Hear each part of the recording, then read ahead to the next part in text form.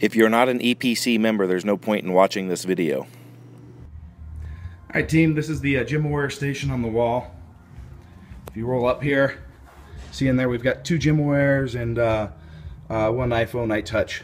So one on the left here, this is if you've got your own iPad or iPhone and you want to connect to it, so it's not linked to anyone. This one here is linked to this iTouch, so anyone can come and use that. What you want to do is unplug them,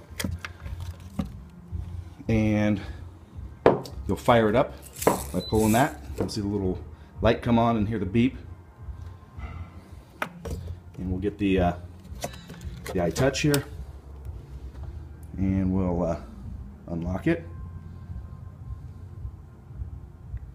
Alright, and on the main screen here you can see I've got GymAware Lite and GymAware Pro. So we'll go into the GymAware Lite. This is if you just want to capture some of your speed measurements or basic stuff.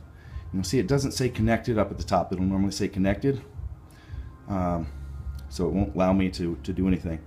So if you have this issue, I found the best way to deal with this is actually just go into settings here and Bluetooth, and you can see GymAware 17, that's the one it's linked to. We'll just connect to it, and you hear it beep, now it's connected.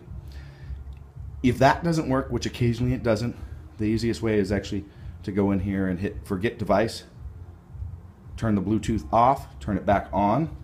Dad, the pizza's here.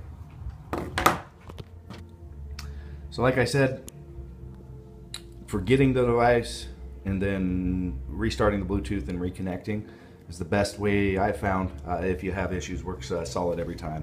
But there is also a small hole right here, so this is supposed to do it as well.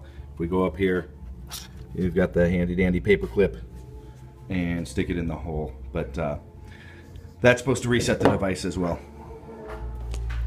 So they're connected now. I'm going to go into GymAware Lite. We can hit our test subjects and select our exercise, weight, and you can review your last sets, do all that stuff. You'll figure all that out. Or if you want to get entered into the online database, which compiles everything together, we go into the GymAware Pro.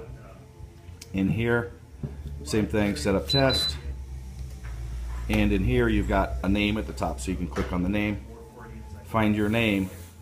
If you're not in here, you can just use, and you're working in a group, you can use a placeholder is the person, or we're going to hit Adrian Larson, so on, and select exercise, select your exercise, bar weight. You can film it with either of these apps as well. So if you do that, you'll have to save the video. So we're going to go start. Oops. Sorry, video. And record it. I'm going to hit some reps here. Boom. Boom. And we're done. So now we took our video, we're going to review last. It's going to show our video. So I want to go click on this video tool here. Video tools. So you can set up and change different things, line graphs and grids, what your target is. But click this save video button here at the top. Save video. Alright, video is saved. So we can exit this app, and we use this photo transfer here. You'll need to be on the wireless to transfer the photos. You'll have to get this app, but you basically can transfer that video from this iTouch to whatever your device is. And if you're not in the database, your name, I will have a clipboard over here, which I haven't put up yet, so you can add your name to it. Next time I'm in the software, I will get you added in there. And that way we can compile everything for, you know, eternity.